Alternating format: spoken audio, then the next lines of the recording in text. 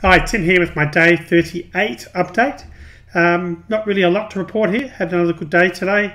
Feeling like I'm getting a bit more in control with things, and exercising. I didn't do a lot today. It was quite a rainy day in Adelaide, but I did manage to get a bit done and collected some wood, etc. and got a bit of exertion, a bit of activity done, so that's good. So looking forward to the weekend. I've got a lot planned, and hopefully I can get some good exercise in tomorrow. So I'll update you in tomorrow's video. Thanks for watching.